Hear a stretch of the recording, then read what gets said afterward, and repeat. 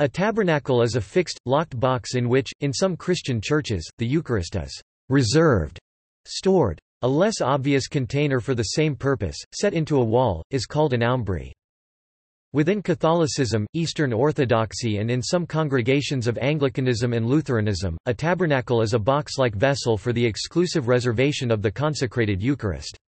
It is normally made of metal, stone or wood, is lockable and secured to its altar or adjacent wall to prevent the consecrated elements within from being removed without authorization. The reserved Eucharist is secured there for distribution at services, for availability to bring Holy Communion to the sick, and, especially in the Western Church, as the center of attention for meditation and prayer. The term, tabernacle, arose for this item as a reference to the Old Testament tabernacle, which was the locus of God's presence among the Jewish people. Hence, it was formerly required and is still generally customary that the tabernacle be covered with a tent-like veil or curtains across its door when the Eucharist is present within. By way of metaphor, Catholics and Orthodox alike also refer to the Blessed Virgin Mary as the tabernacle in their devotions, such as the Akathist hymn or Catholic litanies to Mary, as she carried within her the body of Christ in her role as Theotokos. History.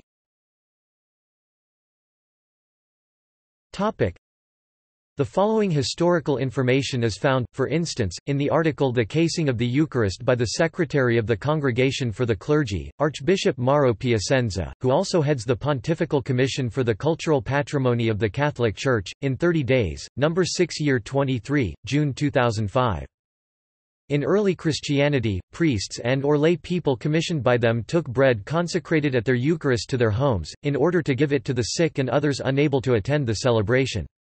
But when the Edict of Milan ended persecution, and the early Church was allowed to practice its religion publicly, the Eucharist was no longer kept safeguarded in private Christian homes, but was reserved near the altars of churches. The preferred containers, the original tabernacles, then had the form of a usually gold dove within a usually silver tower. There is mention of a gift of these two vessels, both of gold and adorned with 250 white pearls, that the Emperor Constantine gave to St. Peter's Basilica in Rome, and of silver towers and golden doves given to particular churches by Pope Innocent I and Pope Hilarius. The vessels were kept in a place called the sacrarium, or pastophorium, away from the central body of the church, or were suspended by fine chains from the middle of the canopy, hence called a ciborium, or bread store, above the altar of the church. Gian Lorenzo Bernini's 29-metre high Baroque baldacchino over the main altar in today's St. Peter's Basilica is at present the best known such structure. Later, simpler vessels replaced to some extent the dove and the tower. By the 13th century, the Eucharist was most often kept in a highly embellished cabinet inserted into the wall to the right or left of the altar. The altar lamp indicated the presence of Christ. This was a means of following the decree of the 1215 Fourth Lateran Council requiring that the reserved sacrament be kept in a locked receptacle. In the late 14th century, special stone constructions for the Eucharistic bread began to be built, especially in Northern Europe. In German and Netherlandish churches of the period, such structures can still be seen, tall towers, known in German as Sacramentshäuser, in Dutch as Sacramentstorens, usually placed to the north of the altar and often reaching almost to the ceiling. They were in use until the mid-19th century. As the presence of the sanctuary lamp in the adjacent picture shows, some have been returned to their traditional use. German examples are found in the Church of St. Lawrence in Nuremberg 18.70 meters, the Minster of Salem 16 meters, Saints Peter and Paul City Church in Weil der Stadt over 11 meters, the Church of Our Lady in Lübeck 9.5 meters, and St. Mary's Cathedral in Fürstenwalde upon Spree. Belgian churches with such sacrament towers include St. Catherine's in Zerbemd, St. Martin's in Kortrijk, St. Peter's and St. James' South in Leuven, St. James's in Bruges and St. Leonard's in Zouliou. In the early 16th century, Bishop Matteo Ghiberti ordered that, in his diocese of Verona, in Italy, the container case for the consecrated bread should be placed on an altar. The custom spread through northern Italy. Saint Charles Borromeo, who became Archbishop of Milan, Italy in 1560, had the sacrament moved from the sacristy to an altar, not the main altar, of his cathedral. The edition of the Roman Missal revised and promulgated by Pope Pius V in 1570, see Tridentine Mass, still did not envisage placing the tabernacle on an altar. It laid down instead that the altar card containing some of the principal prayers of the Mass should rest against a cross placed midway on the altar, Rubricae Generales Missalis, XX, de Praoperatione Altaris, et Ornamentorum Ius. However, in 1614 Pope Paul V imposed on the churches of his Diocese of Rome the rule of putting the tabernacle on some altar. Reaction to Protestantism's denial of the reality and permanence of the real presence of Christ in the Eucharist then led to the spread of the placing of the tabernacle even on the high altar, so as to make it more evidently visible. Whether on the main altar of the church or in a special chapel, the tabernacle became more and more large and ornate, to the extent of dominating the altar. Present norms.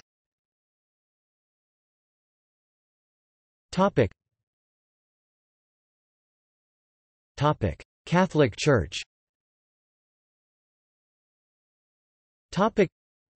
The Catholic Church holds the doctrine of transubstantiation, i.e. that Christ is truly present, body and blood, soul and divinity, though under the appearance of bread or wine. This presence perdures after the consecration, so that even after Mass is concluded, the Eucharistic elements are still Christ's body and blood. A tabernacle serves as a secure place in which to store the Blessed Sacrament for carrying to the sick who cannot participate in Mass, or as a focus for the prayers of those who visit the Church. The renewal of the Roman Rite liturgy following the Second Vatican Council, see Mass of Paul VI, was to highlight the primacy of the Eucharistic celebration itself, more than just a means for providing the permanent Eucharistic presence. The altar, it was decided, should be truly the center to which the attention of the whole congregation of the faithful naturally turns. Before Vatican II, Mass was often celebrated directly in front of the tabernacle. Today, most often, the altar for the celebration of Mass stands on its own, and the tabernacle is given its own, usually smaller, altar, or it stands nearby on a pedestal or in its own separate chapel. This allows the faithful to focus on the celebration of the Eucharistic action during Mass, but preserves a dignity of place and fosters prayer and meditation outside of Mass by giving the tabernacle its own space. The same instruction lays down that 314. In accordance with the structure of each church and legitimate local customs, the Most Blessed Sacrament should be reserved in a tabernacle in a part of the church that is truly noble, prominent, readily visible, beautifully decorated, and suitable for prayer. The one tabernacle should be immovable, be made of solid and inviolable material that is not transparent, and be locked in such a way that the danger of profanation is prevented to the greatest extent possible. Moreover, it is appropriate that, before it is put into liturgical use, it be blessed according to the rite described in the Roman Ritual. 315. It is more in keeping with the meaning of the sign that the tabernacle in which the Most Holy Eucharist is reserved not be on an altar on which Mass is celebrated. Consequently, it is preferable that the tabernacle be located, according to the judgment of the diocesan bishop, either in the sanctuary, apart from the altar of celebration, in a form and place more appropriate, not excluding on an old altar no longer used for celebration, or even in some chapels suitable for the faithful's private adoration and prayer and which is organically connected to the Church and readily visible to the Christian faithful. 316. In accordance with traditional custom, near the tabernacle a special lamp, fueled by oil or wax, should be kept alight to indicate and honor the presence of Christ. Tabernacles have generally been made of metal, such as bronze or brass, or sometimes of heavy wood. They are traditionally lined in white cloth, often silk, and are always securely lockable and generally permanently affixed or bolted to their support. Some tabernacles are veiled when the Eucharist is present in them. These veils are often of cloth and designed similar to the priest's vestments, that is, to create a harmony of design, and are either white, the color of the Eucharist, gold, which may be substituted for white, or a violet, green or red depending on the liturgical color of the day or season. Topic: Eastern Orthodox Church. Topic: Reserved sacrament. In the Eastern Orthodox Church, the Holy Mysteries reserved sacrament are kept in a tabernacle Greek, artophorion or ark Slavonic, kovceg kovceg on the altar at all times. The tabernacle is normally wrought of gold, silver, or wood and elaborately decorated. It is often shaped like a miniature church building, and usually has a cross on the top of it. It may be opened using small doors, or a drawer that pulls out. Some churches keep the tabernacle under a glass dome to protect it and the holy mysteries from dust and changes in humidity. The Orthodox do not have a concept of Eucharistic adoration as a devotion separated from the reception of Holy Communion. But the holy mysteries are treated with utmost respect, as they believe in the real presence of the body and blood of Christ. The clergy must be vested whenever they handle the holy mysteries. During the liturgy of the presanctified gifts, wherein communion is received from the reserved sacrament, when the consecrated holy mysteries are brought out during the great entrance, everyone makes a full prostration. Even the chanters stop singing and prostrate themselves while the entrance is made in silence. When Orthodox Christians receive Holy Communion, they always receive in both species, the body and the blood of Christ. This includes communion taken to the sick. Therefore, both are reserved in the tabernacle. Every year on Holy Thursday, the reserved mysteries are renewed. The priest will cut an extra lamb host for that liturgy, and after the consecration, just before the clergy receive communion, the priest will take the extra lamb and carefully pour a little of the blood of Christ over it. This lamb will then be cut into very small portions, allowed to dry thoroughly, and be placed in the tabernacle. The deacon or priest, if there is no deacon, will consume whatever remains of the previous year's reserved sacrament when he performs the ablutions. Typically, a sanctuary lamp is kept burning in the holy place sanctuary when the mysteries are reserved. This may be a separate lamp hanging from the ceiling, or it may be the top lamp of the 7-branch candlestick which sits either on top of the holy table or behind it. Communion for the sick. A small receptacle called a pyx is used for taking communion to the sick. While designs may differ, this often consists of a metal case with a chain attached so it can be hung around the neck. Inside the case are several compartments. One compartment contains a small box with a tightly fitting lid into which some of the reserved holy mysteries will be placed. There is also a place for a very small chalice, just enough to hold a small amount of wine and a particle of the reserved mysteries. There will be a small bottle to hold ordinary wine not consecrated, which is used to soften the particle before it is consumed, a small pair of tweezers with which the priest removes a particle of the mysteries from the box to place it in the chalice without touching it, and finally a small communion spoon with which to administer Holy Communion. This sick call kit is normally kept on the holy table, or sometimes on the table of oblation. Rather than using a kit like the one described above, a priest may use a small chalice with a tight-fitting lid. He pours a little wine into the chalice, places a particle of the reserved mysteries in the wine, and attaches the lid. He will take the chalice and a communion spoon to administer Holy Communion to the sick. Presanctified gifts. A smaller tabernacle, sometimes referred to as a pyx, is used during Great Lent. This tends to be a rectangular, gold-plated box, often with a cross on top, with a hinged lid. On Sundays during Great Lent, the priest will consecrate extra lambs in the same manner as on Holy Thursday, for use during the presanctified liturgy. These lambs will be kept in the pyx on the holy table, or sometimes on the prothesis table of oblation. Anglican and Episcopal churches. Many Anglican parishes use tabernacles, either fixed on the altar, placed behind or above it, or off to one side. As in Catholic churches, the presence of the reserved sacrament is indicated by a presence lamp, an oil or wax-based flame in a clear glass vessel placed close to the tabernacle. Normally, only ciboria and Blessed Sacrament are placed in the tabernacle, although it is not uncommon for the wine or consecrated oils to be placed there as well. When the tabernacle is vacant, it is common practice to leave it open so that the faithful will not inadvertently perform an act of devotion, such as bowing or genuflecting. Tabernacles are customarily lined with, if not constructed from, cedar wood, whose aromatic qualities discourage insect life.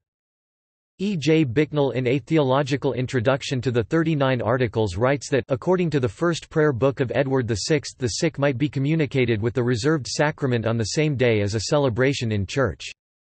Article 28, of the Lord's Supper in Anglicanism's 39 Articles and Article 18, of the Lord's Supper in Methodism's Articles of Religion state that the sacrament of the Lord's Supper was not by Christ's ordinance reserved, carried about, lifted up, or worshipped. The Reverend Jonathan A. Michigan, founder of the Conciliar Anglican, writes that this article does not explicitly ban these practices but does add a note of caution about them by pointing to the fact that none of them are biblical. As such, the reserved sacrament was used by Anglican priests who held these views to administer communion to persons unable to attend church through illness.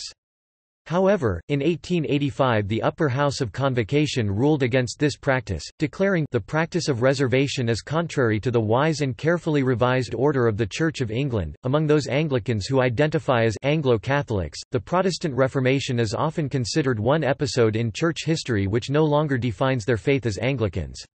After the Oxford movement, reservation became commonplace in large parts of the Anglican Communion, and some parishes also perform services of solemn benediction and/or other forms of Eucharistic adoration. The Anglo-Catholic Manual of Rites and Ceremonies ritual notes described tabernacles as generally made of wood. They could however be of gold, silver or even iron. If of iron, this should be enclosed in gilt wood, wrought metal or carved stone. If the material be metal, there should be an inner lining of poplar or cedar wood, and in any case a lining also of white silk or cloth of gold or silver. The tabernacle should be securely fixed to the altar or grating, but away from the wall so that the canopium, a veil used to cover it when it contains the Blessed Sacrament, can completely surround it. The veil may be white or varying in liturgical color. There may be a second tabernacle but not more in the same church, but if so, only one should be used at any time. A lamp should remain lit nearby when the tabernacle is in use. See also Tabernacle, Methodist Tabernacle, LDS Church. References. General instruction of the Roman Missal 314-317. United States Conference of Catholic Bishops. Retrieved 13 April 2014. Further reading. Freestone, W. H. 1917. The Sacrament Reserved, Alcuin Club Collections, 21, King, Arkdale A. and Pockney, Cyril E. 1965. Eucharistic Reservation in the Western Church. New York, Sheed and Ward. ISBN 0-264-65074-3. Maffei, Edmund 1942. La Réservation Eucharistique jusqu'à la Renaissance. Brussels, Vromant Rabel, F. 1908. Der Tabernakel einst und jetzt, eine historische und liturgische Darstellung der Andacht zur aufbewahrten Eucharistie Stone, Darwell 1917. The Reserved Sacrament, Handbooks of Catholic Faith and Practice, Timmerman, Achim 2009. Real Presence, Sacrament Houses and the Body of Christ, c. 1270–1600. Turnhout, Verlag Brepols Publishers NV ISBN 978-2-503-53012-3. External links. Tabernacle article in the Catholic Encyclopedia at newadvent.org. Tabernacle liturgical article in Orthodoxwiki.org